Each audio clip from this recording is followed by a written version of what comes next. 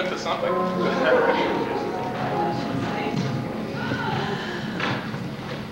What a wonderful turnout on this terrible night in terms of the weather. Thank you so much for coming.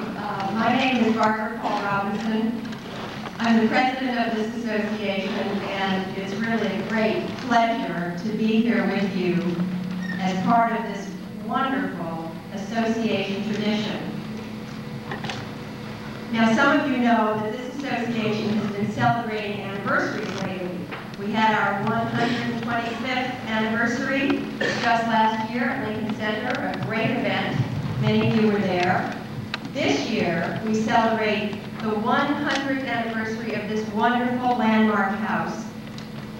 And by the way, I asked the Landmarks Commission how many buildings in this city have been owner-built and continuously occupied by the same owner, in this case the Bar Association, for a century.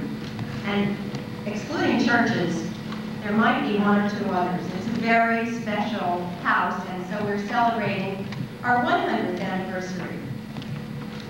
So since we're in the anniversary business, it turns out that I don't know if all of you know, it is actually the 50th anniversary of the great tradition of this wonderful show.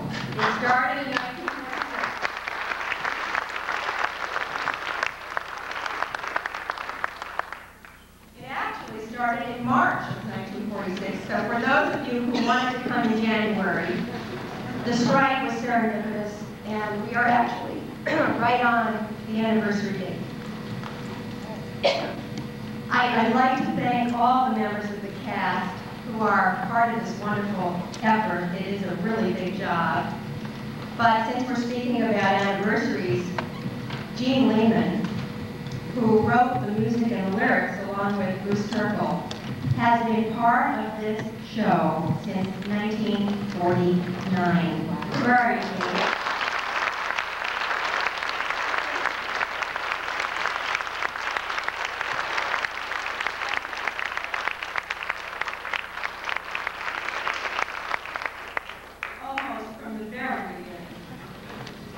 And Mike Cohen, who has been writing these shows, and you'll see what a great job he does when you see this one. Where are you, Mike? 1967.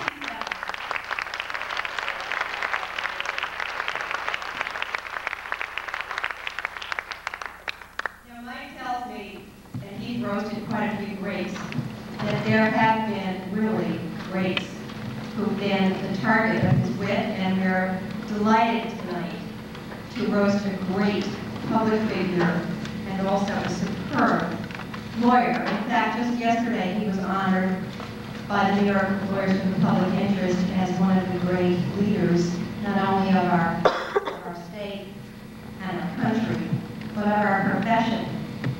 He reminded me at dinner that he was a member of our Judiciary Committee. So, Governor, I brought you a membership application.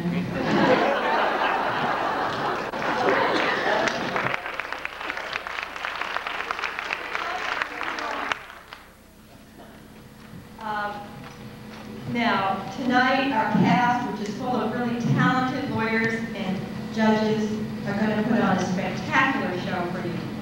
But I have a question to ask you. I know they'll be witty, I know they'll be brilliant. But the question is, do you think the word is brave or foolhardy to roast somebody like Cuomo and then give him the last word? So watch out, because he has it. I would like to turn this over to our fearless leader, Dan Markovich, who is the chair of our entertainment committee, who's been responsible for all this. I understand that in the old days, they rehearsed and rehearsed. They had 3 full-act plays. They rehearsed for months in Broadway theaters, and marriages were destroyed. We now only give them 3 nights, and this time a strike and a snowstorm. So, Dan, thank you so much.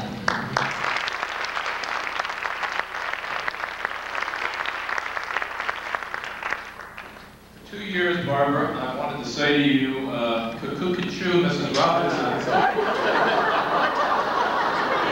I finally get my chance to be someone here too young to have ever heard of that. Probably not too many. In any event, Barbara, I also want to tell you that what you've just talked about with these 3 rehearsals for months is why I never saw my father when I was growing up. But aside from that, thanks so much. I have a couple of serious remarks and a couple of not so serious remarks. Hi, Carmen. It's so nice to have you back with us. Carmen Saparik was a member of our committee and our chorus for so many years, and I wish she still performed with us, but she's performing anyway at Albany. As I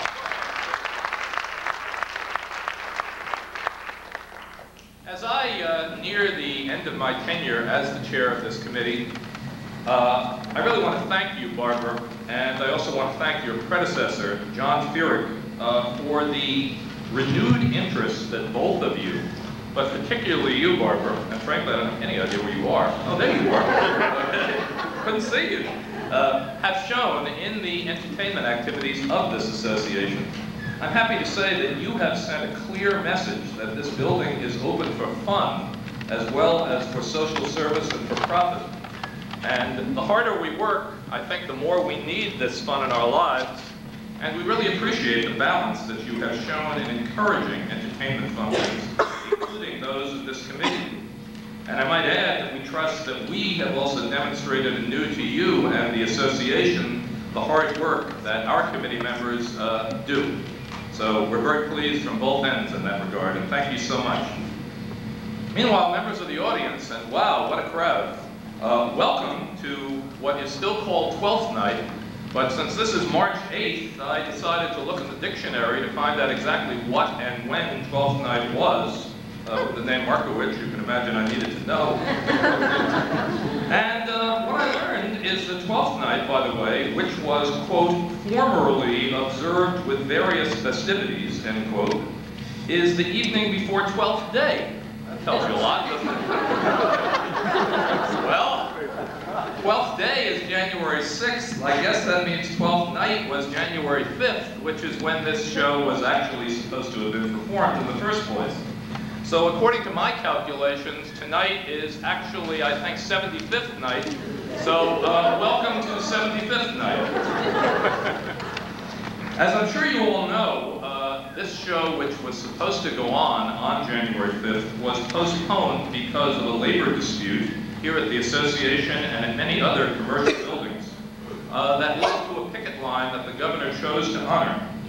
And if I can be serious for a moment, I do not want to let this occasion pass, particularly as at least a part-time labor lawyer, without telling all of you how much I admire and respect the governor for adhering to his time-honored principles in an age when so many political figures seem to find it expedient to ignore the needs of working men and women.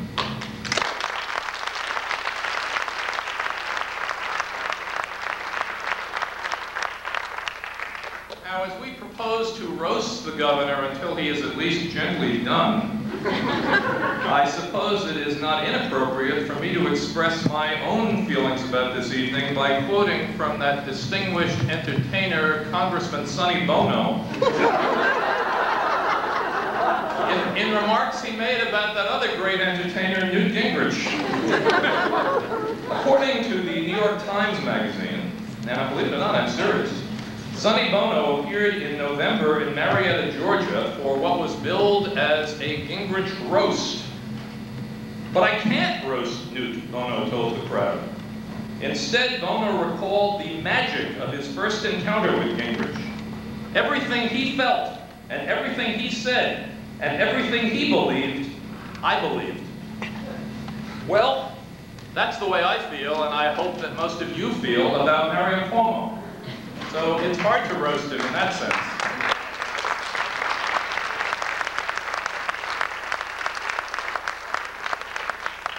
But we will do so anyway. Nothing can stop us. And somehow I'm sure that he will know just how to retort. I also wanted you all to know one other thing, that when Governor Cuomo declined to appear in January because of the picket line, we gave some fleeting thought to inviting that other governor, the one named Pataki as a last-minute replacement. When some of us talked about it, we were sure that Governor Pataki would have no problem crossing a picket line, but we were afraid that he'd refuse to cross the city line. So,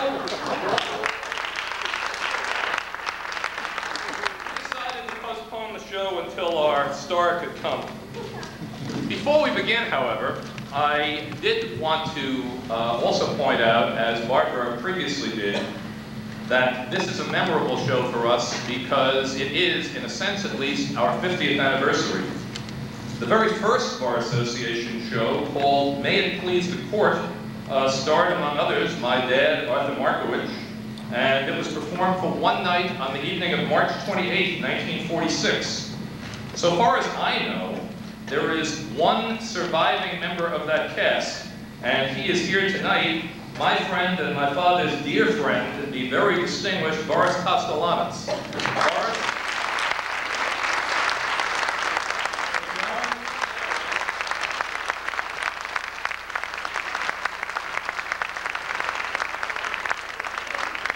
As they say, Boris, long life. You want to come up and sing with us tonight?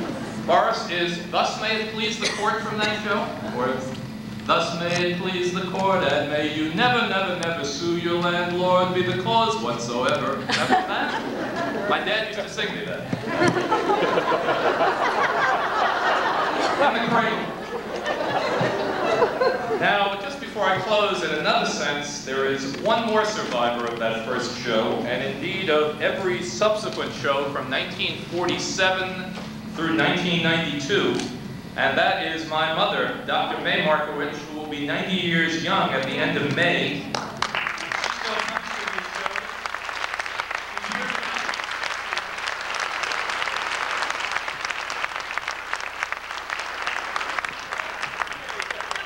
Now that we're done with the serious stuff, if I can figure out how to put this microphone back, it's past time for the fun to begin. And so, without another word, and I hope not another screech, on with the show.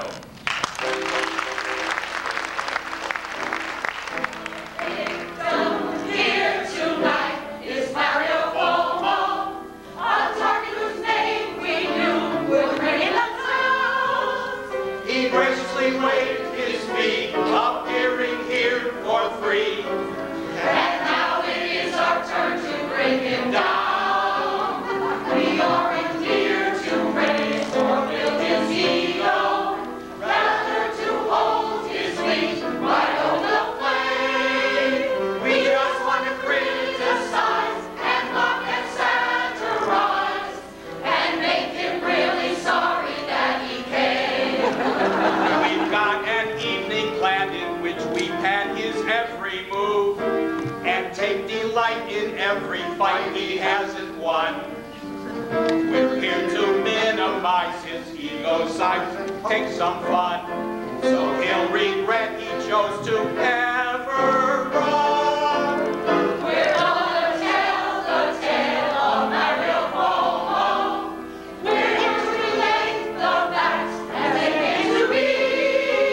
We simply won't forget the massive debt he left. We're bringing Mario down, as you can see.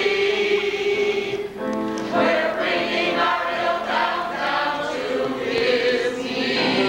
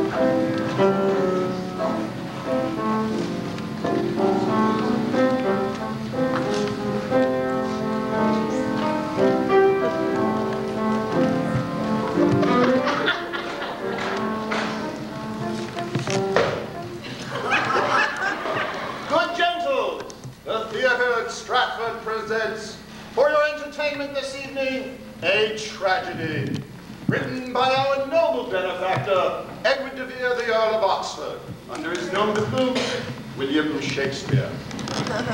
Tonight's tale is a tale of unrelenting despair, unleavened by humor, of a man who strove for the heights, but fell backwards. Oh, did he fall backwards? As he traveled along his own boulevard of broken dreams to a lonely exile amidst the caverns of the Emerald City. 'Tis a tale of the overweening ambition of many men, of benign as well as hostile influence by powers both natural and unnatural. And lastly, it is a tale of undying love. The love of a woman for her man, and her man for higher office. And now, our players.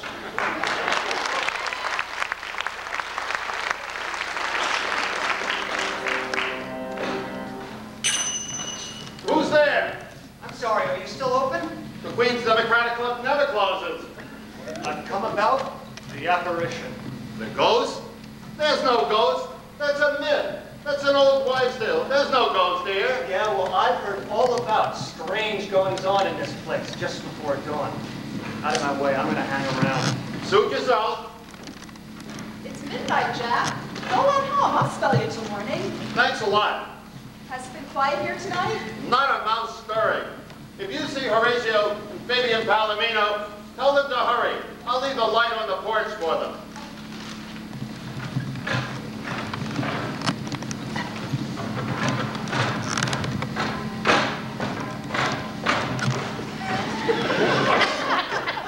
God, Horatio, I hope we have a quiet night tonight. Yea, would it be so? Methinks it's still a Peptic-inspired apparition. Excuse me. What can we do for you? You want a will drawn? You need a job with the county? Your wife's run off with her first husband. You need some money for a party? Oh, come on, be serious. I'm from the Queen's Bugle. I'm here to do a story about the ghost. My God, it's all over the county. Ah. Look, good sir, 'tis a myth. There's no ghost. It certainly doesn't appear every night. Come on, Horatio. Tell him the truth. 2 nights ago, we were sitting around the clubhouse at around 1 a.m. when... Peace, break the off. Look, there, it comes again. I can't believe it. It's Franklin Delano Roosevelt. Speak to it, Horatio. It's no use. It calls for Mario. Mario. And when seeing him not, it vanishes. I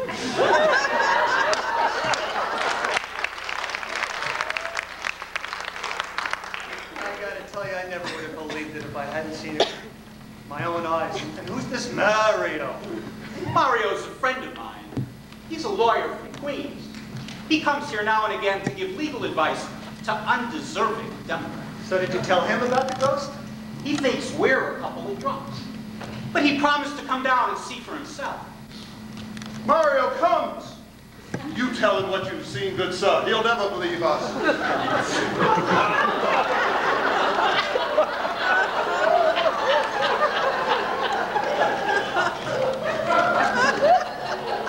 Oh, God, how weary, stale, flat, and unprofitable seem to me all the uses of this borough.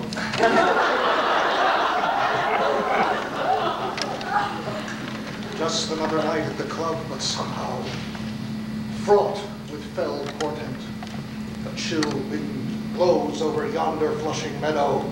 The mist lights grimly on the neck of frogs. But I must cast aside these thoughts. No, tarry shall I while, and banter with my foes. Hey, Fabian, how you doing? Got any business these days? It's very quiet. We've got a reporter here, though. nonsense about the ghost. Okay, let me give you a piece of advice. Lay off the sauce before it destroys you.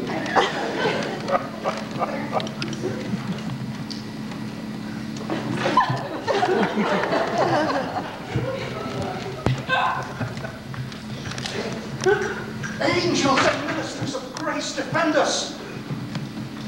What art thou? What do you want with me? Aye, listen to me. Listen to me, Mario Cuomo. Speak, I am bound to hear. I am the spirit of Franklin Roosevelt, doomed for a term to walk the night, and for the day confined to fast and fires, till the foul crimes of the New Deal are burnt and purged away. Passing strange. The voice is Roosevelt, the words are Buchanan.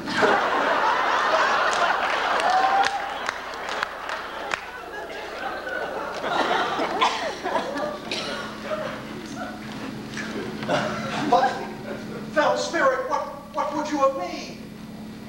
4 terms were not enough.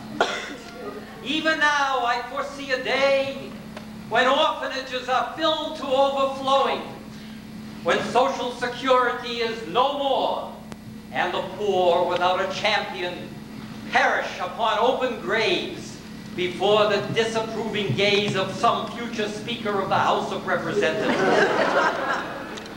But what has this to do with me? The poor, the disadvantaged, they will need a champion. Someone to rise up and make government compassionate again, and to take on the noblest task of all, to become the governor of this great state, as I had been. And then... And then? And then? Who knows? I cannot believe it. I, the scion of Italian immigrants, governor of the state of New York. I am rendered speechless. Believe me, this is the last time in your life you'll ever say that.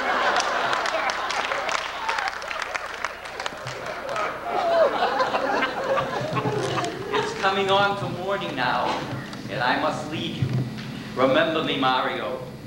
Remember my words. Remember.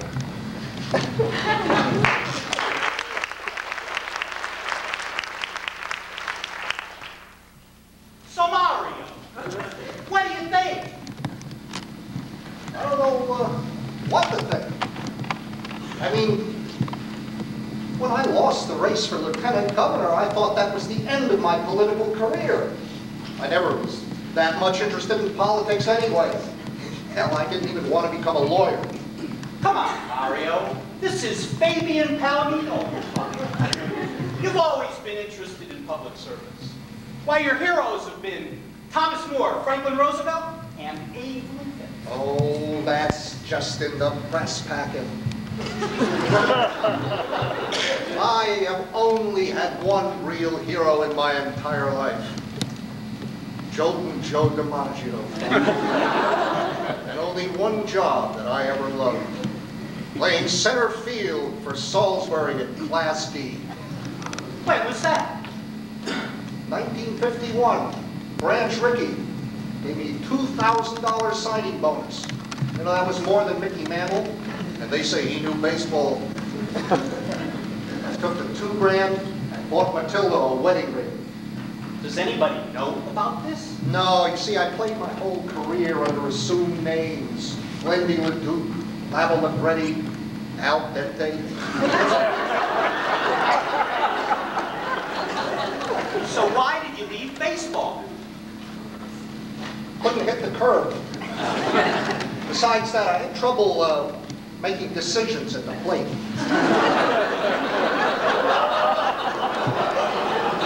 I'm so surprised. Oh, listen, you don't understand. The uninitiated. Baseball is so simple. 9 feet, base to base, right angles, a beautiful green field out in the sunshine. But there's so much that's going on. You're standing there at bat in the late innings. 1 on, you've got to know which way the wind is blowing. You've got to see where the infield is shading. You've got to look at the outfield. Is the third baseman moving in? How's the pitcher's arm holding up? Is it nobler in the mind to take the inside one or swing for the fences? And? While I was weighing these alternatives, I was generally called out. When did you leave the game? Mid-50s. I got hit by a pitch. High, hard one, right to the head. For 3 days without cold, multiple interstitial polysyllabic contusions. Intracranial bleeding. They were going to call a priest and my parents. Fortunately, I pulled through, but that was the end of my baseball career. And of course, with permanent brain damage of that order, there was nothing left for law school.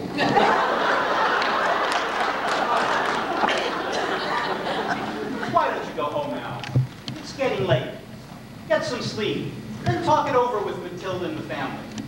After all, you wouldn't be just another politician. The ghost said you'd be governor. Did this all really happen, or did we but dream? I'll leave the metaphysics to you. I'm just a simple lawyer. Good night.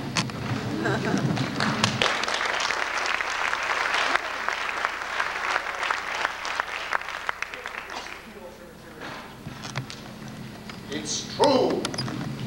There is a divinity which shapes our ends. And this tush was sculptured for the governor's chair. I can do it. I can be governor of the Empire State. There be GOP leaders, the right-wing elite. A brand new candidate has emerged. I won't rest till your lackeys have tasted defeat, and the Neanderthal views have been purged. I am Mario Cuomo, the Court Street Crusader, the master of welfare reform. I bring social solutions, mathematics executions, on New York State there, us liberals are now waging war to defeat the conservative right. I expect your tax dollars like never before.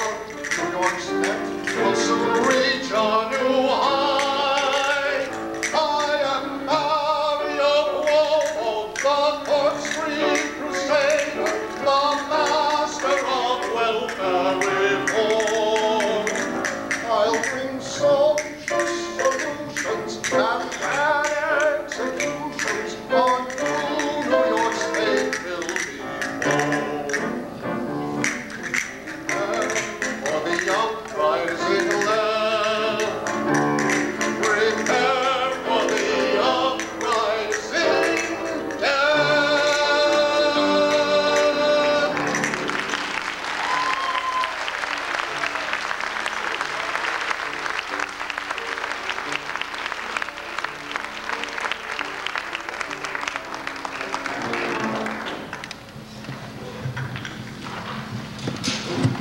You know, Matilda, there's nothing I like more in the morning after I get dressed for the office than sitting around the coffee table discoursing on the mysteries of life.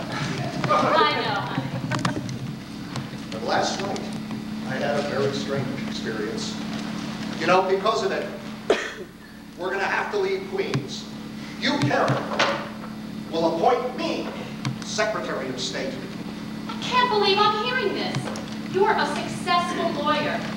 We're making money for the first time in our lives. We're settled in our own home. And you want to go and live in Albany? It's not me. I am called to this by a power greater than both of us. Who? Just tell me, who? Would you believe Franklin D. Roosevelt? Mario, when was the last time you had a full checkup? Matilda, there is nothing wrong with me. It will be an honor to serve the people as Secretary of State.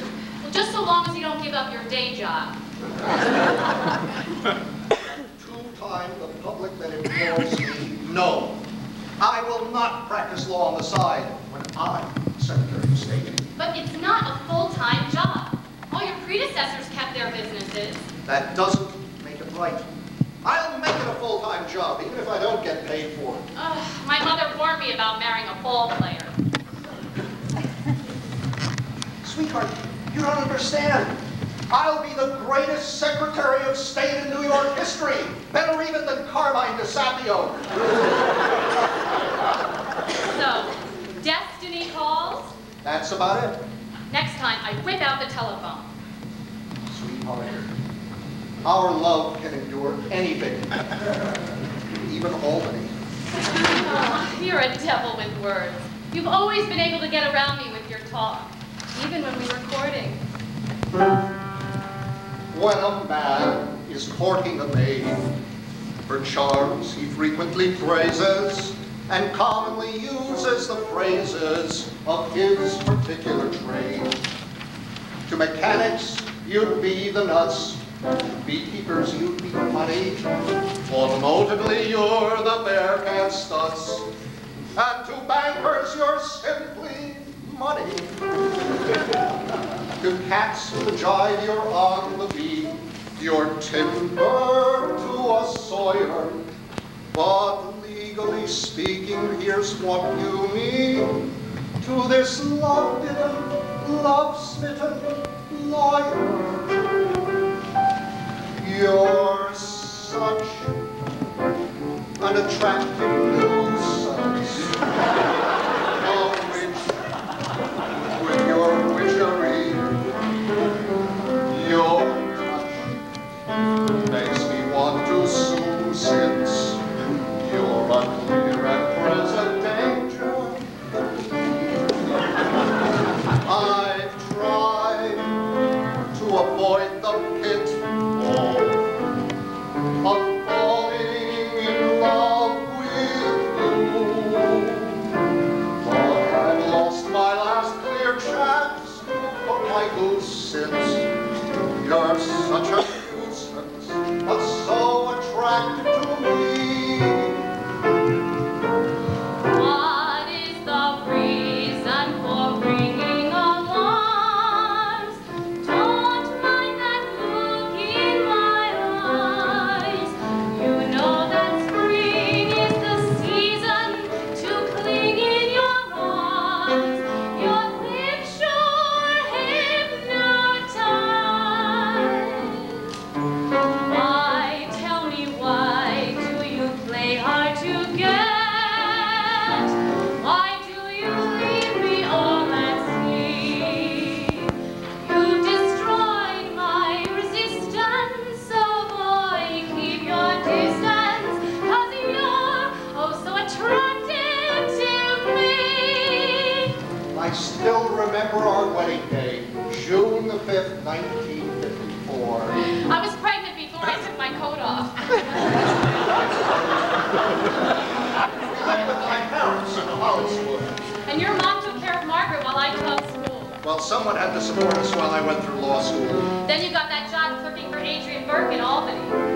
$4,200 a year. And then you went to Albany, and I had to stay home with 2 kids in a 2-bedroom walk-up in Queens. You living it up in Albany with Fabian Palomino. Sweetheart, the Wellington Hotel is not the Taj Mahal. Then you joined a law firm, and we finally started making money. Yes, there I was, on Court Street. First in my class. A year clerking on the highest court in the state.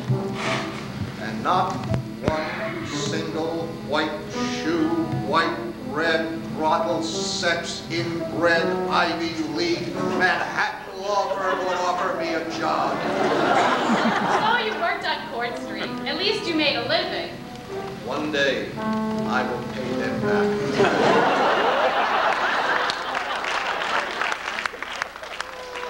Or vice versa. I'll tax them so hard they'll have to move to Connecticut. But through all the hard times, I've stood by you. And now you want to take a job that will a year and send you back to Albany. Sweetheart, it's not me, it's destiny calling. I hear the voice of FDR. Well, so I guess this is it. I know, I can't do anything about it. No, and I can't do anything without you. Oh, you're such an attractive nuisance, much worse than the third degree. Your clutch makes me black and nuisance. You're not reasonably careful with me.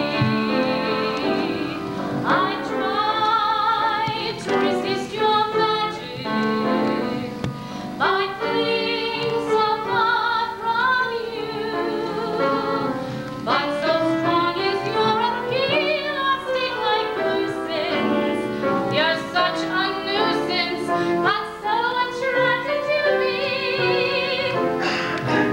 Why do you treat me like measles or mumps? If I'm so attractive to you, sometimes I feel like I'm easily champ of the jumps. From Maine to Timbuktu. Why do you keep shying away? You heard about the birds and bees. There's no sense hesitating. I'm tense and I'm waiting, 'cause you're so attractive to me. You're so What is the reason for bringing alarms? Don't mind that look in my eyes. You know that spring is the season to cling in your arms. Your lips don't hypnotize. Why, tell me, why do you play hard to get? Why do you leave me all at sea? You destroy my resistance, so why keep your distance? But you're also attracted to me.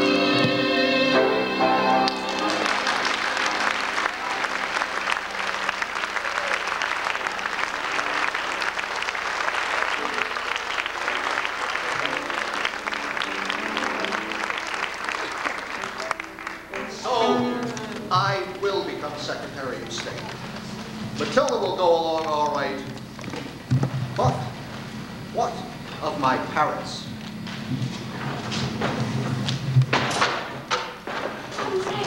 Knock your outfit. You have a new outfit. Yes, why not?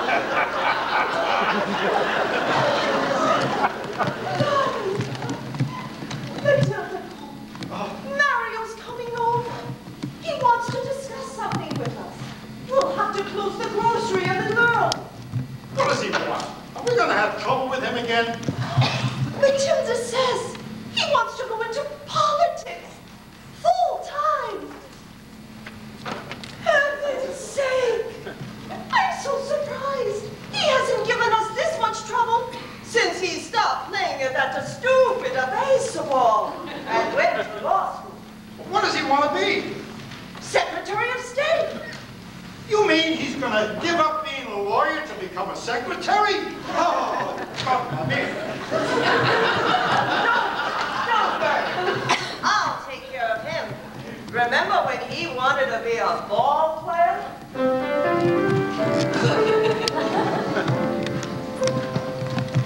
My Mario, he's a good Italian son. He says he wants to play the baseball. I say, stay in school. Don't be a fool. Grow up, be a lawyer, like that fella, Max Astoya. He says, Mama dear, please, have no fear.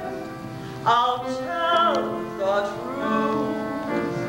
Shh. sure I'll study and even pass the bar, but I'd rather be Babe Ruth.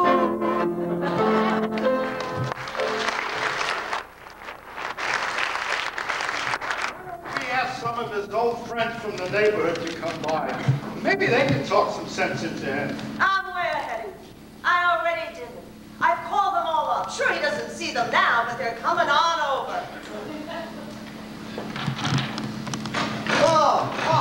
I've got wonderful news. Yeah, we know. Matilda called us. Well, what do you think? You know I can do it. I feel that fire in my belly. You show me a man that's got fire in his belly and I'll pour seltzer down his throat. Cod liver oil is even better. Now, listen. This is an important decision. We've invited some of your old friends to drop by. Well, hey, how's the scrap business? Lansone, how's the dry cleaner? Tailor shop all right? Listen, Reuben, my old man needs a new roof, you know. Listen, what makes you think you're cut out to be a politician? You're looking to be known to posterity? Is that what you have in mind? No, good heavens. What is posterity and what are we? Each of us, only one among billions who have lived, yet another blood-curdled eddy in the phlegm of human existence. Another peanut in the chunky butter. No, posterity will little note nor long remember Mario Cuomo. And if it does, it will probably spell my name wrong. So why throw it all away? You have a good job. You're well respected. What do you want? I know I can make a difference. Matilda is for this? Don't worry about Matilda. I can handle Matilda. Spoken like a true resident of Queens. Mario, why are you going into politics? It's not a job. You can't make any money at it. And they raised you up to be an honest man. Pop, I will be an honest man. There are honest politicians. There was, Roosevelt was honest. You're comparing yourself to Roosevelt? Listen, kid. To your mother, you may be a Roosevelt. To your wife, you may be a Roosevelt. But to the Roosevelts, you are no Roosevelt. I don't care. I'm going to be Secretary of State anyway. Well, if you accept, I guarantee the entire neighborhood will be in your corner. He's got that left wing, zing, and support the little machine. Mixed with that cold, steel, stare, and a voice that's as sleepingly queens. We believe in you. We believe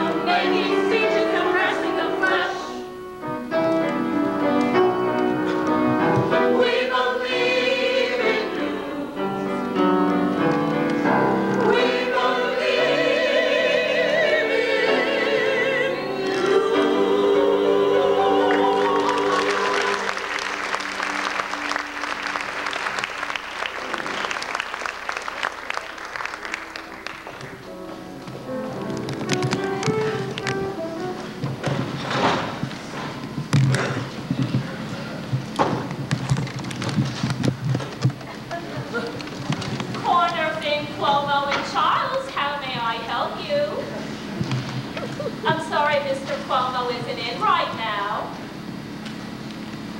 Certainly, Mr. DeSapio, I'll tell him you called. Corner Fink Cuomo and Charles, how may I help you? Where's Mario, Ethel? He hasn't come in yet, Mr. Fink. Banker's hours. I want to see him as soon as he arrives. Certainly, sir. I'm sorry for the interruption. Who did you want to talk to? Mr. Cuomo isn't in. Who may I say is calling? Matthew Troy? I'll tell him you called. I see he has your number. Corner Fink Cuomo and Charles, how may I help you? Good morning, Ethel. I need to see John Flynn right away. Will you see if he's in, please? He's been looking for you all morning. Well, I was at the appellate division. I need to see him, see if he's around, and while you're at it, get me a pot roast on rye. I'll be eating lunch at my desk today. Just like always. Mario, we've heard some very disturbing rumors about you. You're not thinking of leaving us for public office. Well, Carol, I don't believe it. Bob Moses said you were just like Don Quixote. I don't believe it. Actually, you're more like Zazu Pitts. Oh, you're still sore about those junk dealers in Queens. Why, for Pete's sake, that was in 1960. Everyone was against you. Moses, Sam Rosenman, the labor unions, the construction companies. It took 3 years of litigation to beat them, and then you had to sue your clients for a fee. I love public service.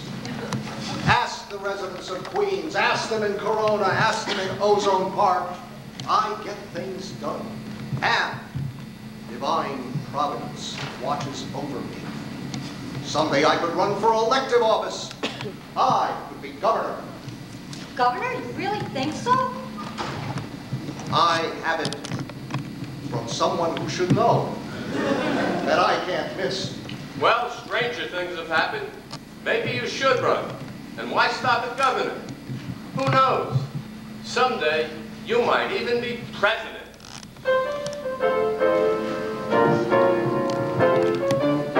Just throw your hat into the ring. You're not to fret about a thing. Romance the preachers, play with the teachers. Someday the White House. There's lots of doubt that I can win. I may be out before I'm in, but if it makes it, our dirty tricks it, if it's the White House. Weekends you'll have Camp David. Passes to each event. Maybe try San Clemente. I hear it's up for rent. And so we say, come on and choose. There is no way that you can lose. It isn't following.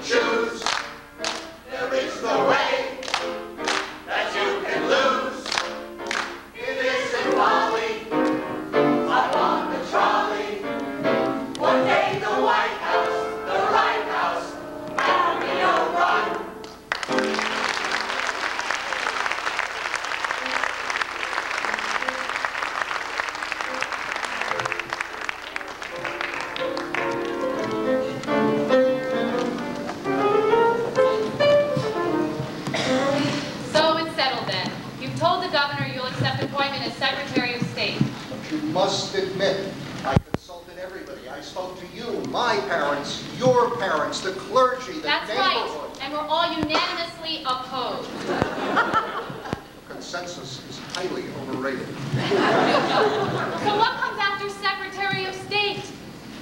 Maybe then I can run for mayor. And after that, governor, and perhaps even president. Your life has always been the law, but now you say you're bored, that you want something more. You say for politics you yearn, but how much will you earn? Of food stamps I will learn. Well, I'm your wife, I'm with you come what may. I'll try to scrimp and save till you find a job that pays. I'll follow you, we'll move to Albany, where you can work for free in poverty.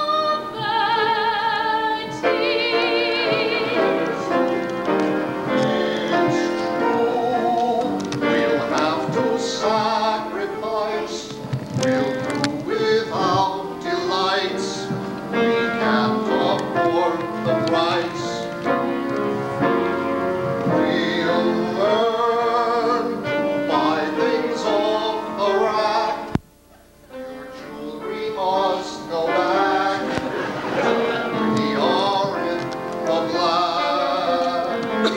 But someday soon we'll have a salary, and we'll be eating meat for 3 days of the week.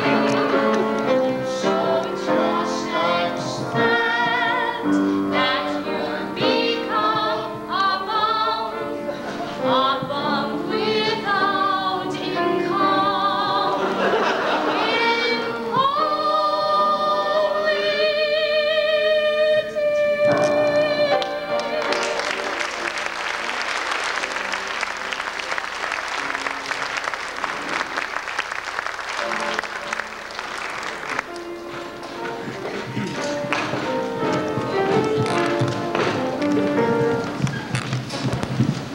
The 1977 primary race for Democratic candidate for mayor of New York was the stuff of legends.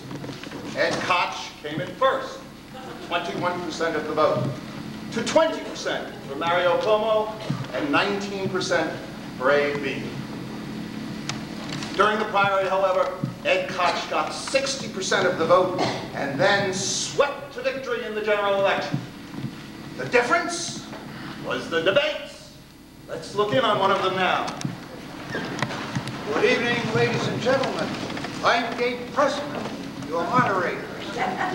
Tonight's debate is sponsored by the League of Women Voters and the makers of Ritalin. Our panelists are Sam Donaldson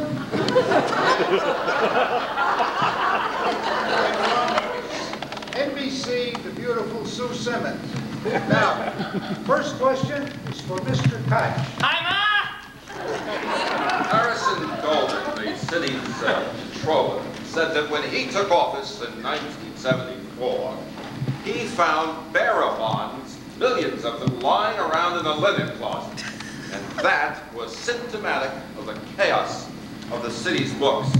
What makes you think that you are any better at correcting this bureaucracy than Mr. Cuomo? Of all the candidates running of either party, I have the best head for practical affairs.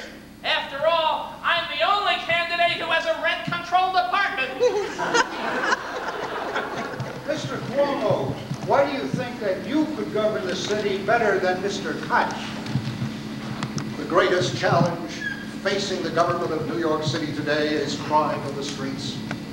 And I personally have the greatest familiarity with this scourge of any candidate on this platform.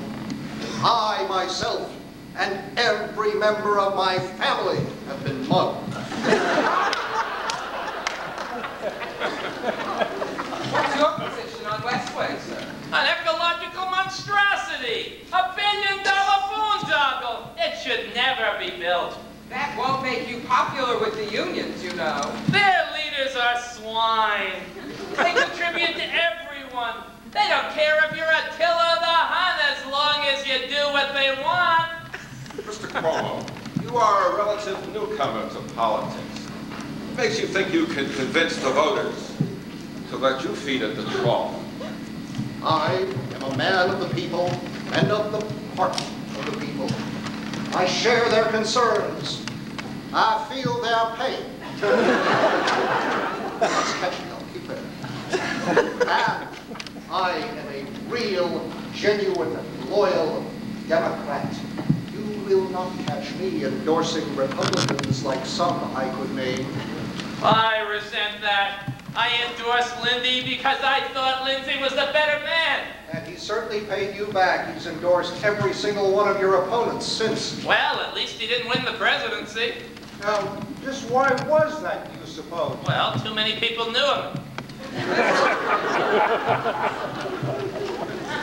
Mr. Cuomo, what do you say to the people of Staten Island and Queens who have been trying unsuccessfully for years to secede from New York City? I can only echo the words spoken over a century ago to his constituents by John C. Calhoun. If at first you don't secede, try again.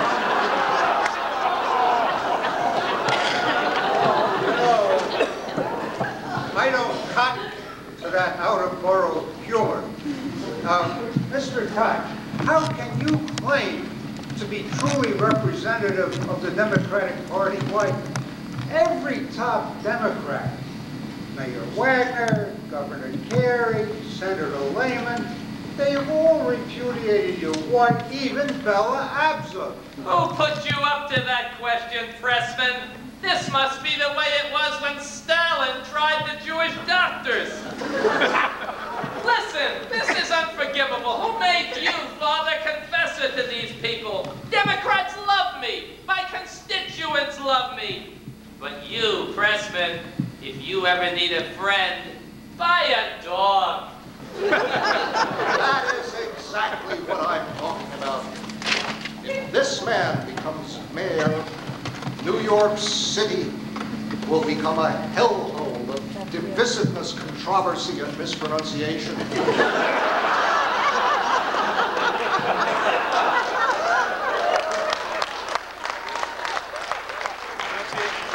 UN will pull up stakes and move to Beirut. I am the only candidate who can bring peace, serenity, and brotherhood which embraces all the citizens of this great metropolis. What does he know? He's from Queens. Anything you can do, I can do better. I can do anything better than you. Raise the tax. Raise the tax. Spend a lot. Like a shot. No, you can't. Yes, I can. Yes, I can. Any votes you can get, I can get cheaper. I can get voters much cheaper than you. 50 bucks. 40 bucks. 20 bucks. 20 cents. That's a steal. Yes, it is, but I can. I can fake a budget, balance it or budget. I can pass the veto. I can be Judgito. Can you cause a deficit? If anyone can, brother, I'm it.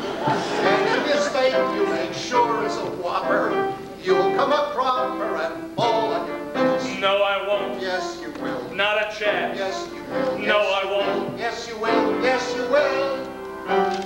When I pick judges, they'll all be Cardozos. Marginal bozos are strictly taboo. Bonafide. Citywide. First in class. Bet your ass! That's a joke. No, it's not. No, it's not. Any speech you can make, I can make longer. Stupefy listeners longer than you. Make them sleep. Really deep. fact. What a man! Yes, I am. Yes, I am. I'll give hefty raises to those who sing my praises. The press cannot unnerve me. They're lucky to deserve me. You'll wind up in second place. That's nothing new. I played second base. Dealing with unions, I dicker and bicker. Not me. I'm slicker and quicker than you. Ever win? Never once. Join the club. Yes, I will. Yes, I will. Yes, we will. Yes, we will. Yes, we will.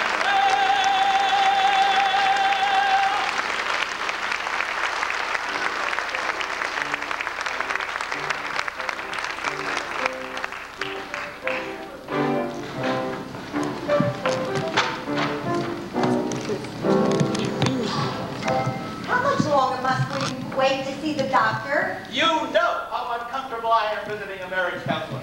Now, figure this out. Either this works for us, or you've got hell to pay, you see. Whatever made you think that this was the right thing for us to do? Because I said so. Besides, would Cosmopolitan lie? Is this Dr. Von Schmier's office? My boss is going to be late. And just who might your boss be, young woman? Mario Cuomo. You see what I mean? I didn't know Mario's marriage was in trouble. His marriage is not in trouble. This doctor is a psychiatrist. I didn't know Cuomo was in trouble. Oh, that Cuomo must be crazy. Look, let's get out of here. Obviously, we're in the wrong. Mr. Cuomo is going to be 15 minutes late. Thank you.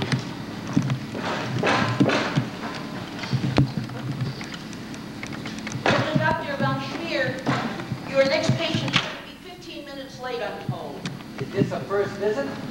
Yes, it is. It's a Mario Cuomo. Mario Cuomo, didn't he just lose the election for mayor? Yes, he did. He's a Democrat, you know. Double the charge. There's two things I can't stand. It's Democrats and human beings. Dr. Von Schmier, why did you ever become a psychiatrist? You have the worst temperament of any man I've ever met. Wait a minute. I pay your salary. I keep you off the streets. How can you talk like this to me? Because I'm your wife. No, I You see, that's the reason I've asked you. How did you ever become a psychiatrist?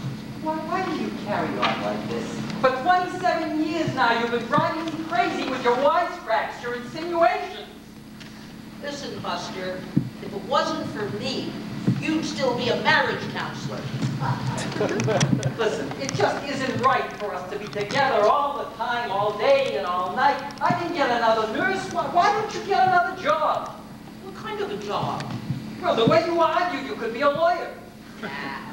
That's a dead-end job. No, it's not a dead-end job. Why, but you could become a judge. Judge? Who ever heard of women judges?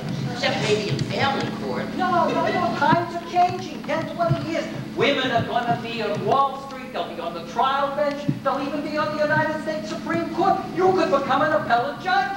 Listen, any politician who appoints a woman to high judicial office in this state is probably a saint. Enough of this banter and persiflage. Tell me about the next patient. Well, according to this chart, he's been one of life's losers. He ran for lieutenant governor, and he lost. He ran for mayor, and he lost. And then he was a professional baseball player, and he got beamed in the noodle.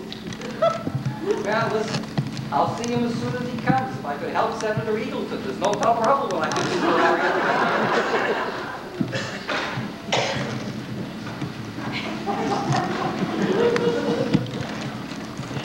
Afternoon, Doctor. So, you're Mario Cuomo? I'm afraid so. What can I do for you? I'm so depressed.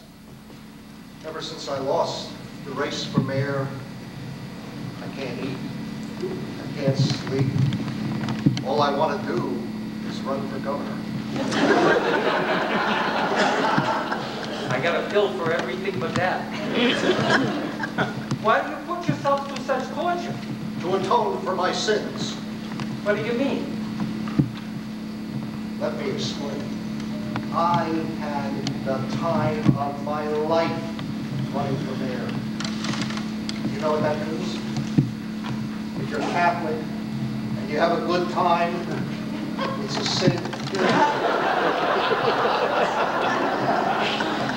you have a really good time, it's a more than sin. And so you're depressed. I'm depressed. The shade Prozac won't be invented for another 20 years. Why don't you relax for a while? How can one? Time flies, so little left, so many choices, so many missed opportunities, so much weakness. Maybe your depression is caused by the loss of your race for mayor. Oh, get serious. Was Jesus depressed because he wasn't mayor of Jerusalem? Knock down megalomania.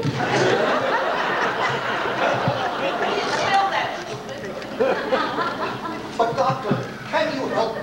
Of course I can help you. You don't need pills, you don't need therapy. What you need to do is keep a diary. Write down your every most thought and deed every day. You shouldn't miss a day.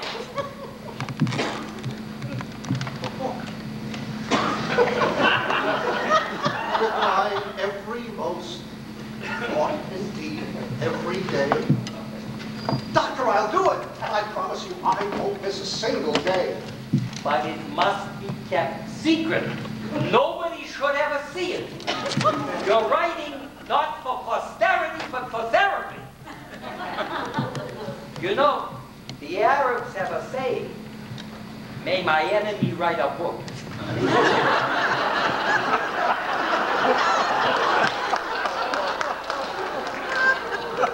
Doc, you've got nothing to worry about. Nothing is more sacred to me than my privacy. You have my word. My diary will never see the light of day.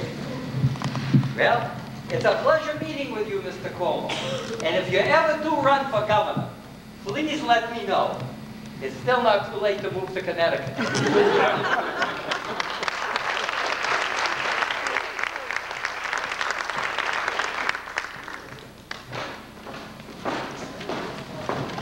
Well, surely the campaign's almost over, and I'm sure our candidate will be the next governor of New York. Thank God this is the last commercial. I tell you, Ellie, I'm not throwing this so horse. I feel like I've been gargling razorly. Well, come on, it's for a good cause. If Cuomo wins, it'll be a new day for the state. Wait, red light's blinking. We're on in 10 seconds in the radio.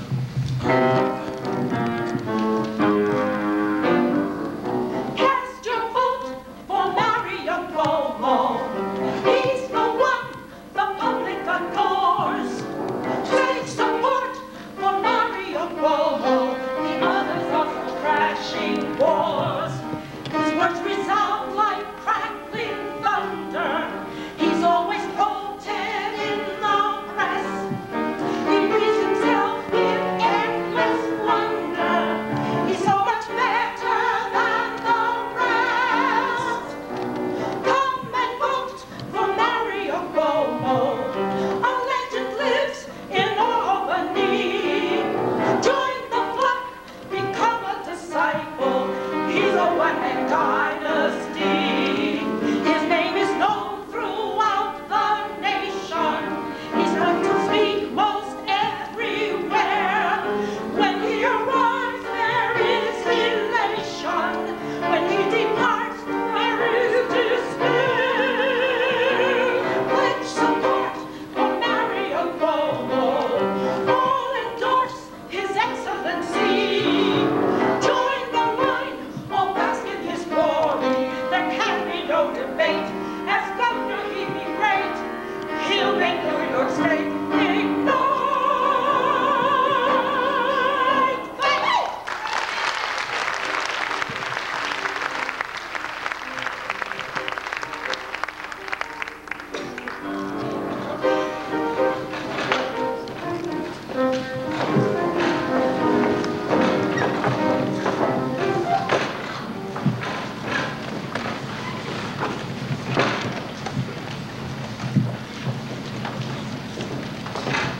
Good evening. I'm Connie Chung. Speaking to you tonight about Dan Rather may roast into hell for eternity. And I'm Barbara Walters, speaking to you without my usual list because of the gravity of the occasion.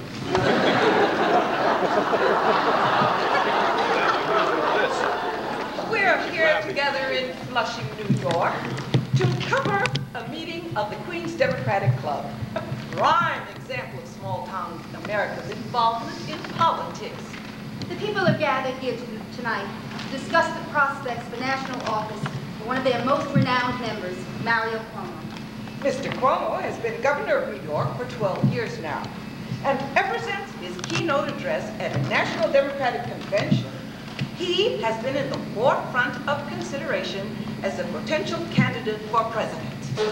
Tell me, sir, you with the wild tide, do you think Mr. Cuomo should cast his halo into the ring? Oh, he must run for president. I mean, 8 years of Ronald Reagan is 8 years too much. I mean, he was nothing but a great big movie star. They standing for buns over Jim. Well, he had an 8-year run. That's over now. That's showbiz. Now we need someone to come in and clean up after the elephants. Look who's going to be running on the Republican ticket. George Bush.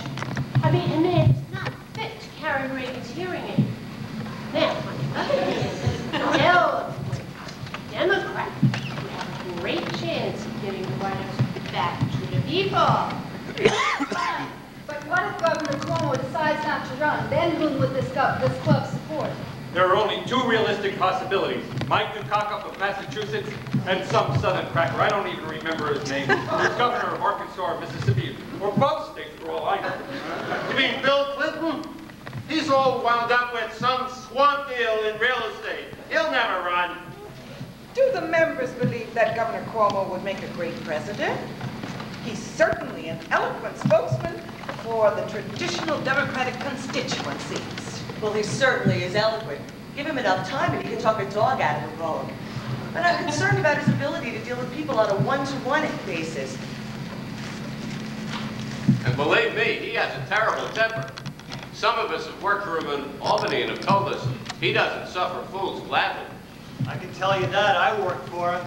I couldn't stand him as a boss. I'd like to hate him in installments so it should last longer. I understand he was a bottle-fed baby. Even his mother didn't want him up close. Look, here comes the governor. Mario, are you going to run? It's a very, very tough decision. It's not made any easier by this over-upholstered Elizabethan following me around. Beware the Ides of November! Beware the Ides of November! Think positive, Mario. The citizens in our country should be disadvantaged in our country. Citizens and non-citizens alike need your help on issues that are so much more significant than those which exist on the state level. The Republicans are trying to destroy the safety net that only the national government can provide. Our senior citizens require your protection for their Medicare benefits. And what will happen to Social Security if you don't run? And foreign aid? Mario, our country is in a crisis. The United States might collapse without your leadership. True. And even if I lose, martyrdom always has its appeal, ever since I saw a man for all seasons. Now, Hubert Humphrey, he would have hesitated. He would run. Speaking of Humphrey, I remember what he said about the moral test of government. That it can take care of those who were born in the dawn of life, the children. In the twilight of life, the senior citizens. And in the shadows of life, the poor, the needy, the helpless, and the disabled. What a guy. Mario, were you influenced by Senator Humphrey? Hubert Horatio Humphrey was in every sense my mentor. I carry his image in my heart and his effigy with me at all times. Here goes. Alas, for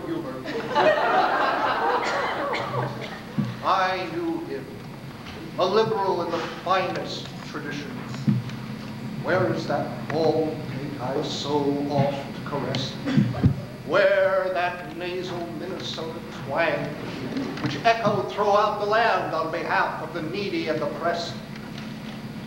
And where your devoted wife, Muriel, who dedicated her life, your career? She married again, that's what. So what are you going to do, Mario? We want to know.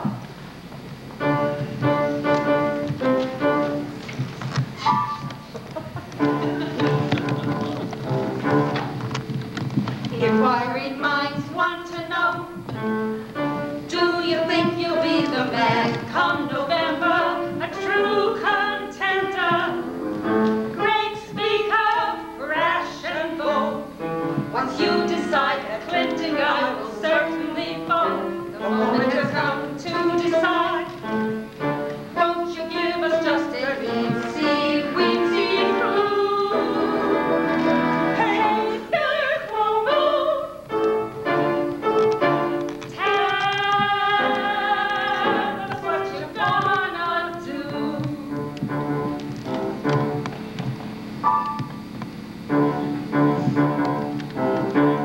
Everyone wants you to run, run, run. Don't you think it'd be fun, fun? You would show us a good time. Won't you show us a good time? The others will not stand a chance. They're a faceless group of no-name pretenders. Watch them surrender to your compelling voice. You were meant for president, popular's choice. You have to make up your mind. How much longer will it take to think things through? Hey there, Cuomo,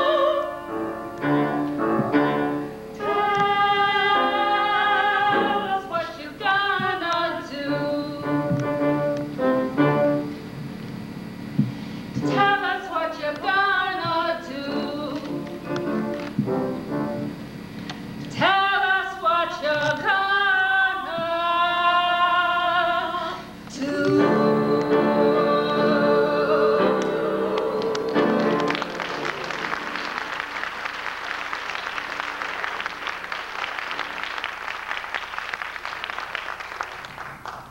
My friends, I thank you for your concern.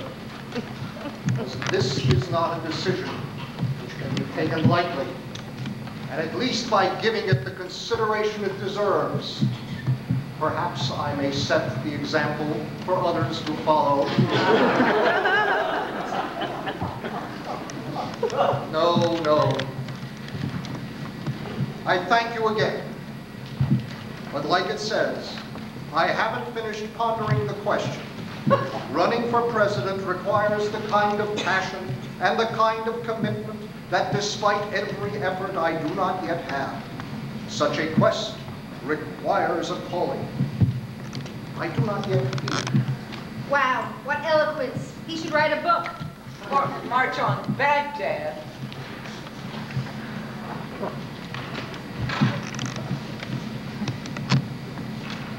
To run. Or not to run. That is the question. Whether it is nobler in the mind to suffer the slings and arrows of a Republican-controlled state senate, or take arms against the sea of troubles and forthrightly declare my candidacy for the presidency. But what then of my family? Should I rather not spare them the ordeal and Sherman-like state? If nominated, I shall not run, and if elected, I shall not serve. But, oh, the heart to run no more. And by such disclaimer of high office forfeit forever the influence to which all political flesh aspires. The rest to sleep in Albany Aye, there's the rub.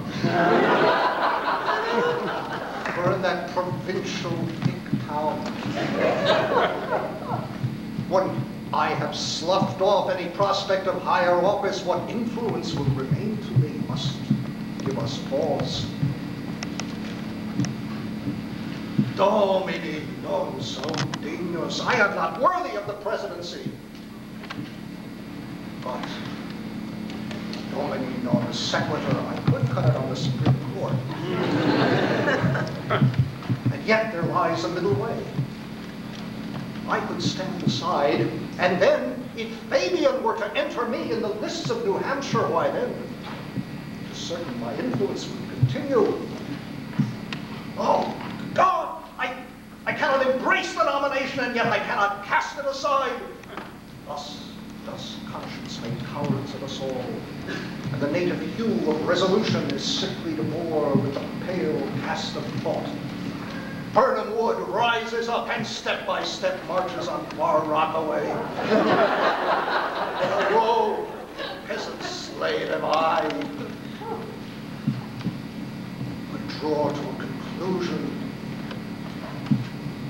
and a couplet.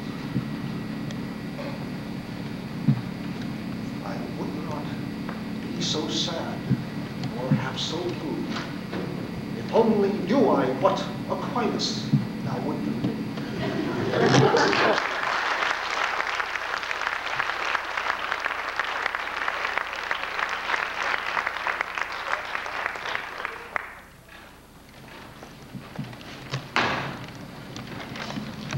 As we all know, Mario didn't run.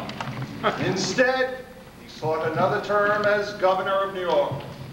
And as our hero waits his fate, late on election eve, the Mormon Tabernacle Choir appears on cable television to announce the final results of the 1994 New York gubernatorial race. Listen, good people, and weep, weep, weep. The vote was close, but what a shame. It's the end of his 12-year reign. He's rejected, he's deflated, he's defeated.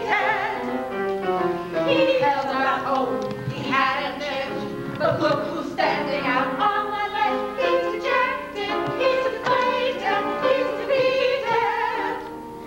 He refused to believe that the voters would ask him to leave. Never thought he would be that rock on his hill. But my Mr. Peekskill, the champagne glasses will not clink. Now he's telling it to his shrink. He's dejected, he's deflated, he's demoralized, he's devalued, he's the post, he's the proud, he's deluded, he's defeated. So much for this rising star. He'll be toiling and will he far. He's dejected, he's deflated, he's defeated. For president, he did not run. Maybe that's what he might have won. He's dejected, he's deflated, he's defeated. His career in the fan, he's denying that he ever ran. He's convinced that he played in the major leagues. Perhaps it's fatigue, but we will say in '96, please don't re-enter politics. He's dejected, he's deflated, he's demoralized, he's devalued, he's deposed, he's depressed, he's deluded, he's defeated.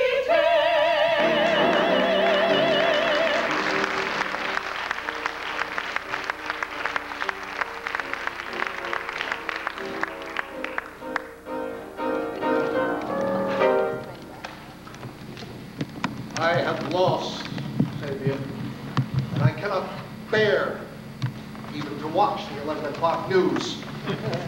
But I do prophesy the election lights on Fortinbras attack. Tell him how I tried to govern, and what a pain in the butt it is trying to pass a budget with those pygmies in Albany. Your life isn't over, Mario. It's just the governorship. Think positive.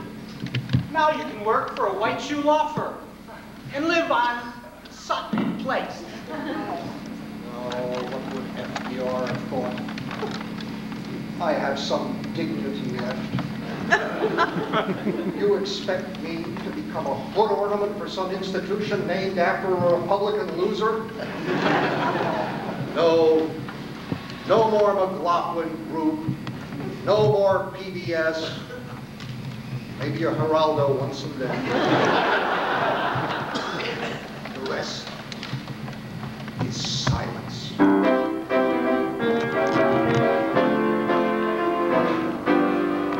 This is the end of our little show. Cuomo, no time to strike a few extra blows.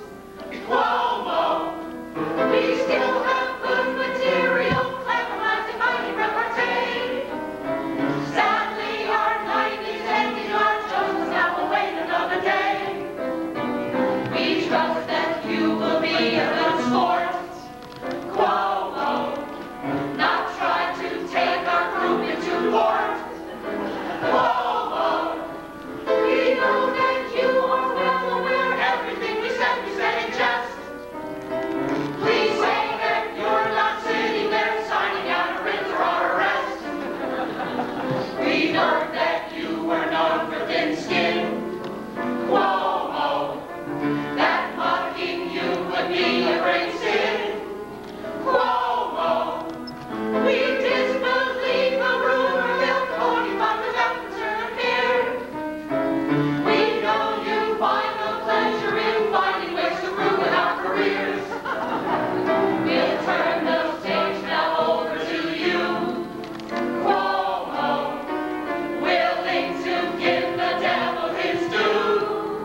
Cuomo, you're trying to force a sermon by telling us exactly how you feel.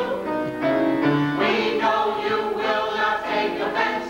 What a scheme to take revenge. You know you are our favorite match.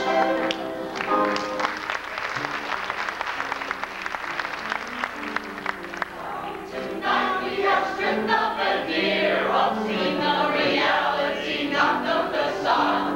Won't have to guess he is more and not less. He is real and not phony. Crimes made, not baloney. Our two-fisted fabulous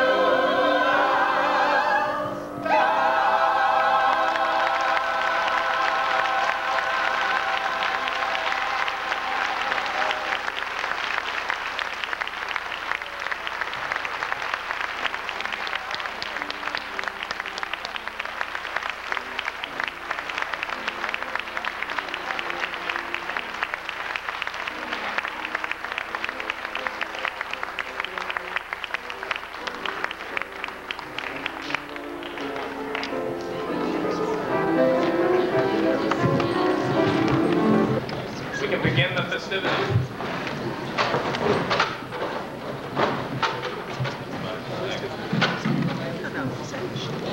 Now, wasn't that a terrific show?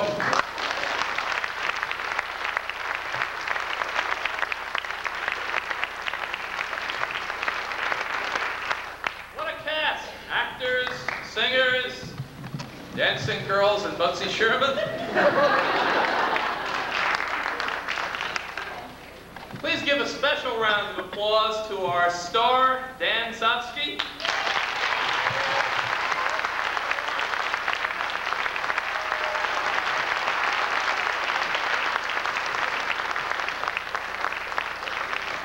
And to our Matilda, Pam Greyson.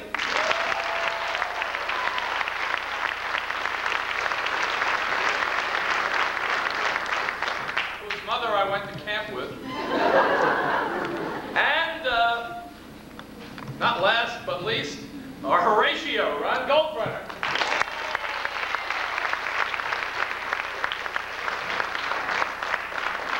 As well as all of the other members of our hardworking and occasionally talented cast.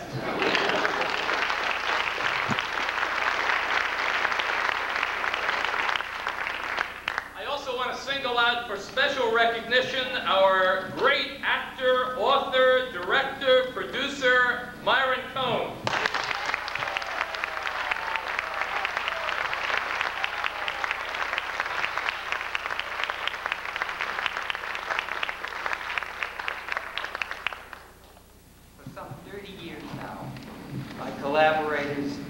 show have been Eugene Leiman, who I'd like to ask to come up.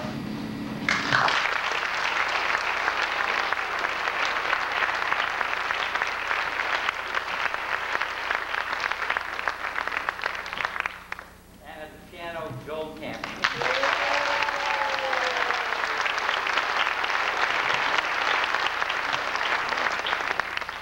And for the past 3 or 4 shows, we had a new boy in town who's been doing just a terrific job on the lyrics. Bruce Turkle, would you stand up?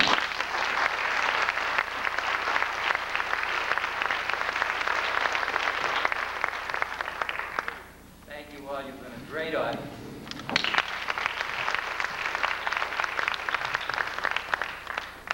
To add to that group, I want to single out a couple of people from the association itself. And they are Nick Marico, who is in charge of arranging this room and the dinner and it seems everything. And Anna Orlov, who was in charge of the tickets. And Alan Rothstein, our general counsel, whose ear I would bend all the time. And from Governor Cuomo's staff, I particularly want to thank his secretary, Mary Porcelli, who is just a voice to me. But where are you, Mary? Are you here?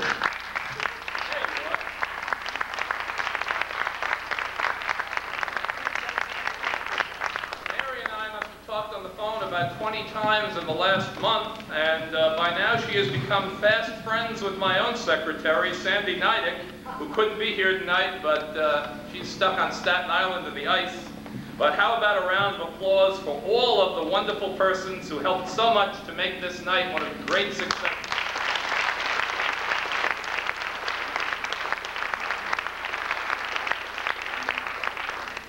A solemn responsibility, and that is to introduce your master of rebels, who will do to the governor anything that we have neglected to do. Now, this is not a man on horseback. Instead, he is a Palomino. Fabian Palomino, to be specific. I know that he is one of Governor Cuomo's oldest friends, confidants, and advisors. So he probably knows hundreds or thousands of great stories, most of which, unlike Ellen Chartock, he is unwilling to tell. My first contact with Fabian Palomino was a few years ago when we were trying to get the governor to permit us to roast him while he was still in office. And Evan Davis told me that the person who could get us the quickest answer was Fabian Palomino. And this was a remarkable process. I called Fabian at about 5 o'clock one evening. He said he'd be on a helicopter with the governor in an hour and would let me know just as soon as he could. He called me up at 9 o'clock the next morning, and he told me the governor had politely declined. Now that was quick action. It told me something about the relationship between these two men. Well, the governor is here tonight, and if it took the results of the 1994 election to get him here as our honored guest, frankly, I'd rather he was still in office and we were honoring someone less deserving. But in any event, I want to thank Fabian and also the governor's son-in-law, Brian O'Donoghue, and also the governor's assistant, Jason Halpern, and our own Francis Scanlon from our committee for the various parts that each of them played in persuading Governor Cuomo to join us here tonight. I now have the very greatest pleasure of presenting Fabian Palomino, the master of rebels, to watch him and the governor tear each other and us to bits. Fabian?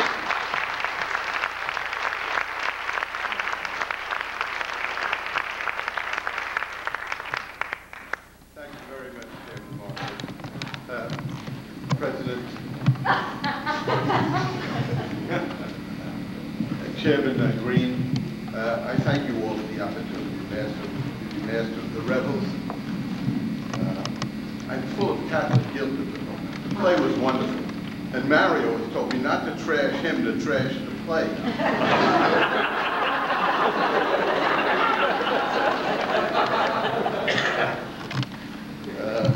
So I guess I'll start. No, this play will be performed and will be remembered long after William Shakespeare did it. And God is part of it. But not until then. I understand the members of the entertainment committee fought over the participation they would have tonight. And since 8 o'clock, the winners have been working in small claims court.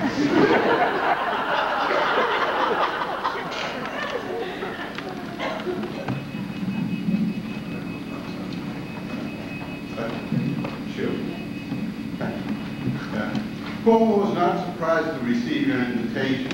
When he read it, he said, "It's natural. They only crucify the innocent." He quickly followed it, but at least I'll be better off than another celebrity roastee, Joan of Arc.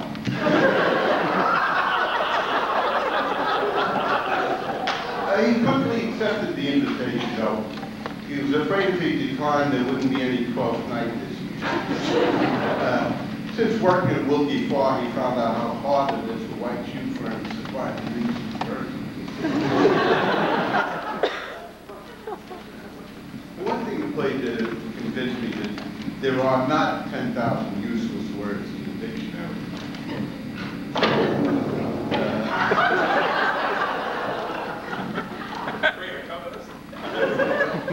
No, it was a good distraction.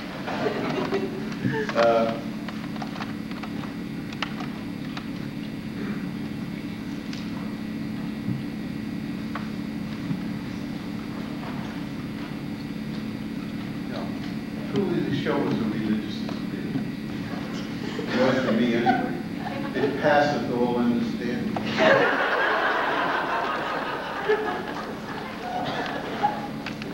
Don't get me wrong. I'm really happy I came.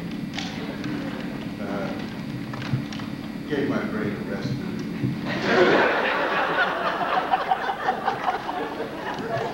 I'm not the only one who thought the show wasn't funny. If you look at Horatio, right at the outset of the show, he declared it to be a tragedy, and the way he described it is a tale of unrelenting despair, unrelieved by humor. He's 100% on the mark. But there was good reason to expect it to be funny. Myron Cohen. Not Myron Cohen, the comedian who brought comedy to showrooms of 7th Avenue to everybody's living room. You're Myron. I understand he worked his way through college and law school to stand up to comedian. But more cogent than that, he works for a firm of Hunt and Williams. And one of their specialties is securing licenses for nuclear power plants.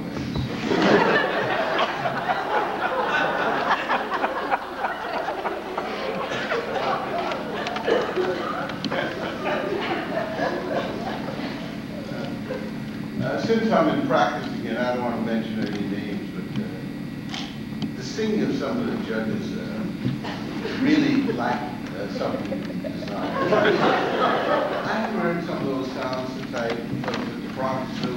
I got into the monkey cage. It's too bad Cuomo didn't accept the Supreme Court. He would have elevated the vocal quality of the judiciary. But really, what I had problems with was the dialogue in the show. A lot of the trouble. At the outset, you had Matilda Cuomo saying, "I was pregnant before I took my coat." You know, let me, I'm very curious about it.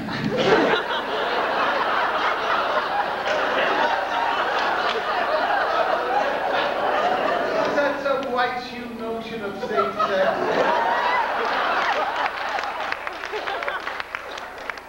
Procreation without fear of catching cold.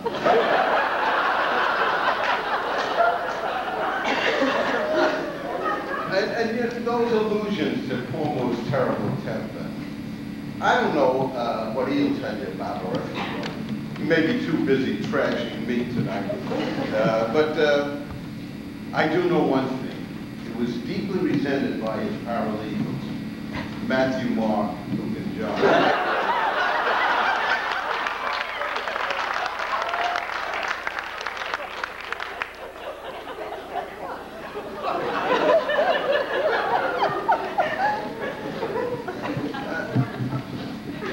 play, Matilda's complaining that Mario and I lived it up in Albany while we were referring to the court. That's a contradiction in terms. Nobody from New York City lives it up in Albany.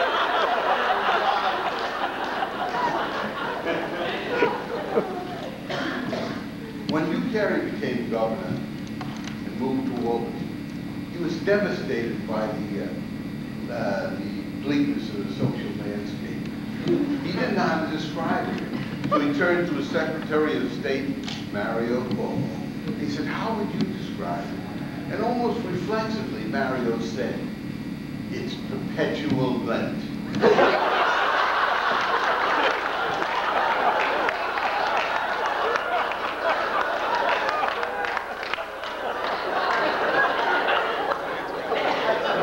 When Cuomo became governor, it got even bleaker.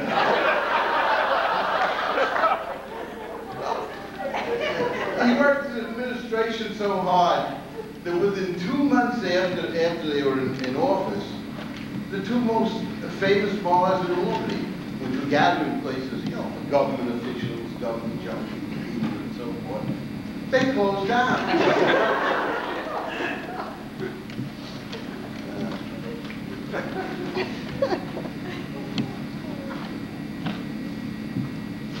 Yeah, and Matilda complaining about Mario's lack of concern for salary.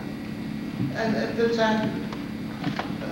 You know, as senior staff in this cabinet, we accepted the notion that public service is second only to taking only orders, providing service for others. But we had to constantly remind them that we didn't take a vow of poverty. But to no avail. I don't think he did this out of meanness, maybe saving the public a little money, because it wasn't meanness, it was goodness. He didn't want us to be too distracted by the material aspects of life. Things like housing, automobiles. He sees those as the way you should see them. You know, they're the devil's lure to distract us from our problems. Those are the words of his famous, most famous philosopher, Teilhard de Chardin. We must do the Lord's work of complete creation. That's our primary task. You don't need money for that. So that's why he was doing it. It was to make us good.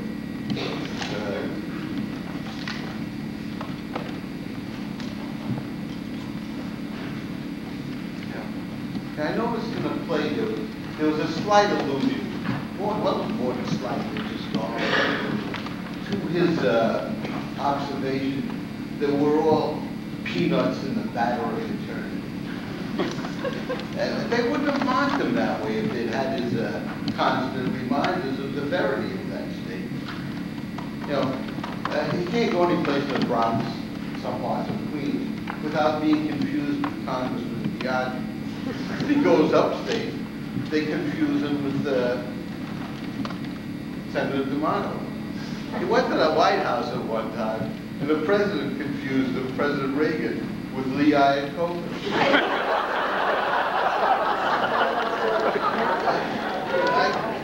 You know what he says about that? Apparently, to other people, all Italians look alike.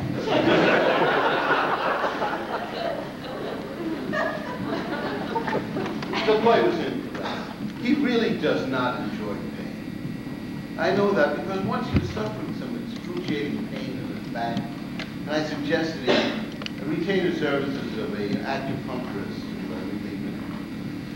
And he looked at me and said, Fabian, it's not bad to experience pain. In that way, we know how others feel when they are in pain. He doesn't enjoy it. He just finds it instructive.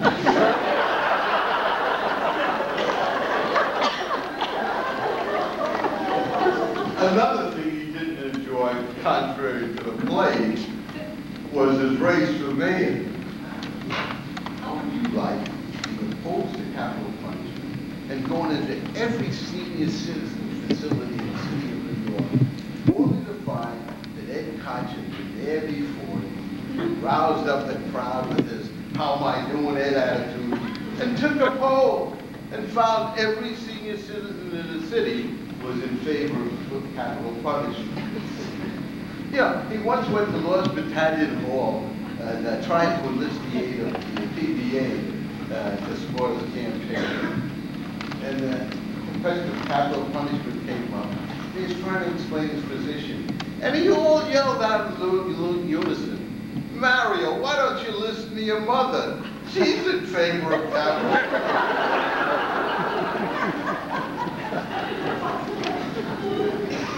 And your wacky psychiatrist, Dr. Von Schmier, he should have had Senator Packwood as a client. Benefited by that advice, keeping diary. He didn't need it. He knew how to keep a diary and disclose it and not have any fear at all of any adverse fallout. Just keep it loosely minded.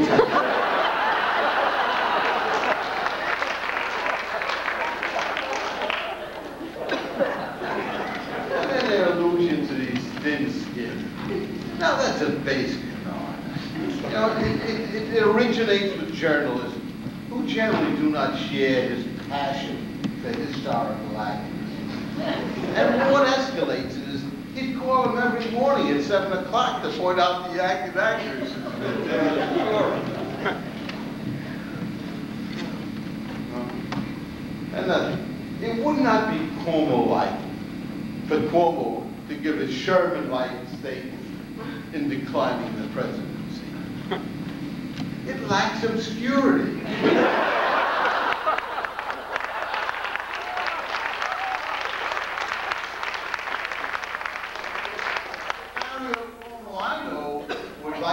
Likely to say, "I have no plans to run, and I have no plans to make plans."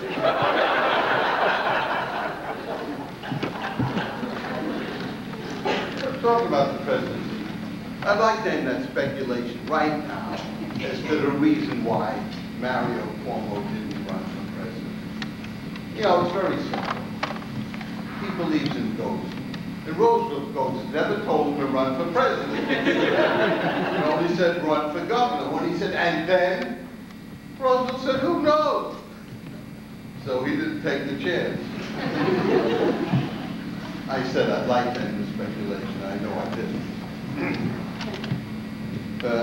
In a play you haven't surprised his loss in his last run for governor. Disappointed he may have been, but not surprised. He knew the one could be an absolutely perfect chief executive and nevertheless be rejected by the electorate. He saw it happen to Koch a few years before.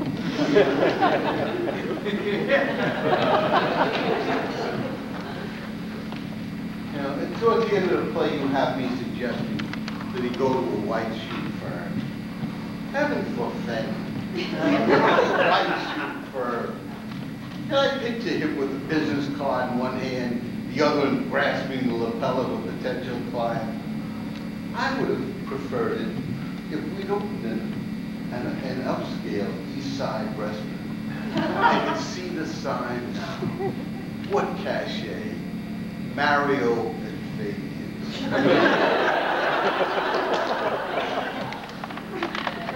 But on the other hand, maybe your idea is better. Can't deny he's getting rich in that white shoe first. You notice he now has alligator bags under his eyes.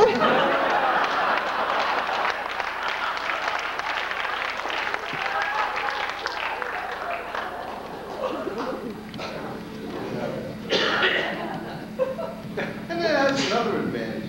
If the firm ever fails, you can always go to work for United Road Taxi Loans Kid. Teach their drivers how to run the meter.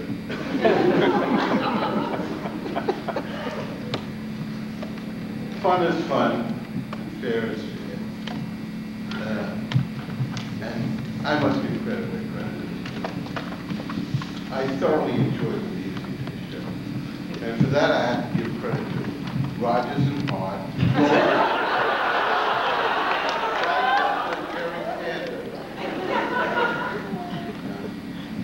You know, the good thing about a sense of humor is that you enjoy whether humor is at somebody else's expense. I don't mean that to members of the cast for being unfair to them or anything else. I mean it to myself when he gets up the road.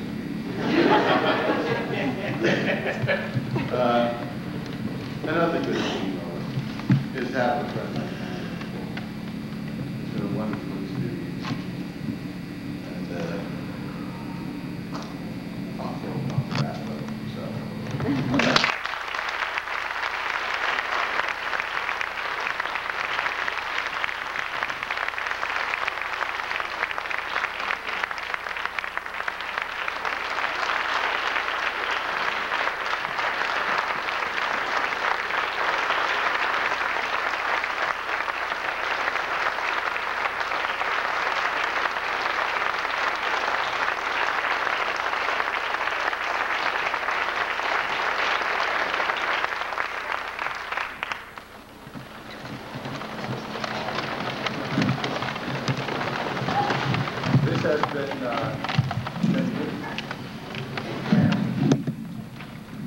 This has been quite an evening.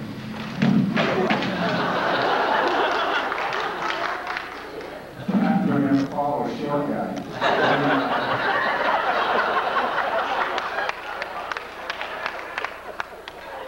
want to be very candid with you before I get into the less candid portions. The only part I really enjoyed is how I looked in tights.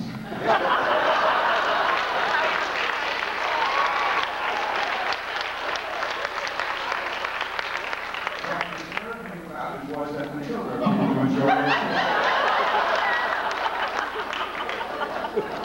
I want to talk to you later. I don't know what exactly I'm supposed to do now. I really don't. What comes quickly to mind is the instruction that was given to me by Father Flynn, and I referred to this before. My first commencement address confused me mightily. I didn't think I had the wisdom to give a commencement. I took everything too seriously. So I went to Father Flynn and said, what do I do with this commencement address? He said, don't take it so seriously. Think of yourself as the body at an old-fashioned Irish wake. It's necessary to have you in order to have the party, but they don't expect you to say it. Frankly, I don't feel like saying a great deal. I don't feel like saying anything. Actually, I feel like going home. When Barbara Robinson asked for a new date after the original event had to be postponed, she asked me about March 8th, which is, of course, this evening. I was scheduled at root canal done on 2 teeth with Dr. Stanley Weinstock starting at 3 o'clock this afternoon. I canceled that for the event. I made a mistake.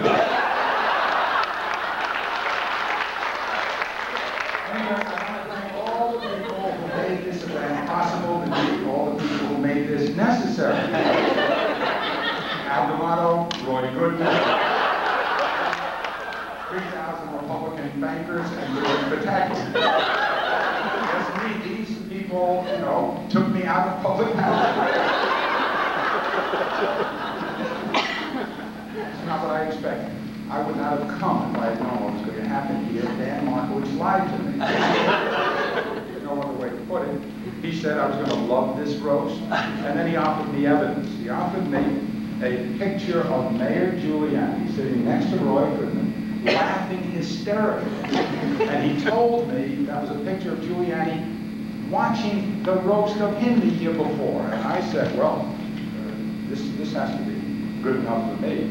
I figured if you could make Mayor Giuliani laugh, you had to be either very friendly or a defendant.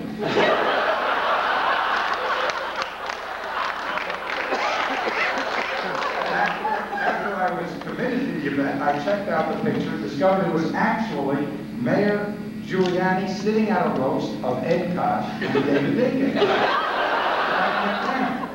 The truth is, if you did to Rudy Giuliani what you did to me tonight, you would never be appointed to the bench, no matter how many screenings approved of it.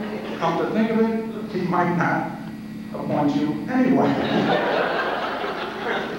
Palomino.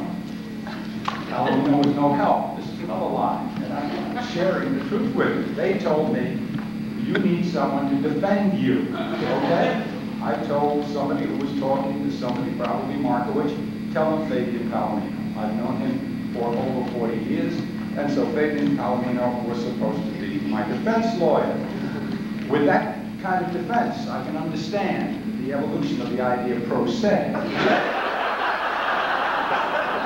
If therefore it is regarded by him as a good defense, then F. Lee Bailey is not the only defense lawyer who should be in jail. It's like using Gingrich to defend a welfare mother, or George Pataki to defend a judge. Maybe we're just getting old, Fabian and I. Somebody asked Fabian the other day, Fabian, you're supposed to be smart. What would you do to get America going again? And he gave the answer Bob Dole gave, Metamucil.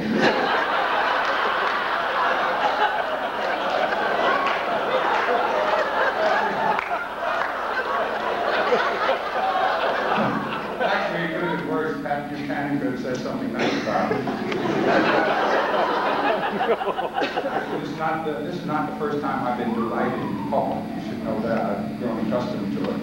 I remember, it's one of my favorites. Actually, it happened, I was a lieutenant governor, and I was being introduced by someone who was nervous about it to a group of public school athletic league coaches of baseball and basketball.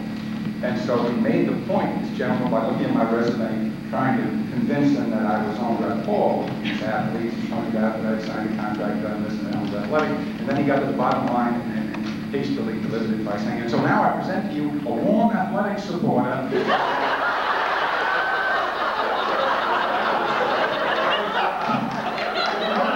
I was a guest speaker at law school upstate. The dean was a very well-known, strident, radical Republican. I'm not going to give you his name. And I knew that he had said many unkind things about me. We were walking up to the stage together, and he's escorting me, and I said to him, so tell me, Dean, you're still telling all your students that all of us Democrats are a bunch of darn fools. And without smiling, he said, oh no, Governor, I brought you here to speak so that they could learn for themselves. That's all behind me now. I'm not the governor anymore. I'm just a practicing lawyer, and I must tell you, it's a very big change. I used to appoint judges, now I'm required to adore them. And I found that the whole practice is a lot different now than it was the first time around for me. I enjoyed it the first time around. The old days I used to think that he who hesitates is lost. Now I'm back to the practice of law, and I've discovered that that may be true, but not if you're building hours.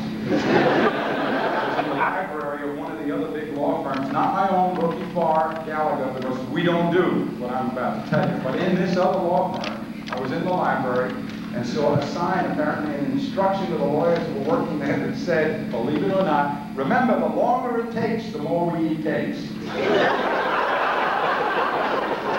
Another law firm, I don't want to offer any names, but its first two names are the same, whose explanation for working the first-year associates nearly to death is that they would have more money at the end of the year. You know what they're doing, the young associates in these law firms now, not at Rookie Farr, but at all the other big firms. People were roasting me from these firms. They worked them to death, holiday, everything. And this guy told me, he said, well, you know, we do that, and you're right, Mario. He says, but at the end of the year, they have a lot more money. And I said, oh, that's because you give them bonuses. He says, no, God forbid, no bonuses. But we work them so hard, they don't have time to spend the whole salary. The worst I heard is what they did with holidays. I couldn't have imagined this. They were so desperate not to lose a lot of time to holidays that one of these firms handed out menorahs with only 2 candlesticks. And for the Christians, they circulated a memorandum, Christmas, New Year's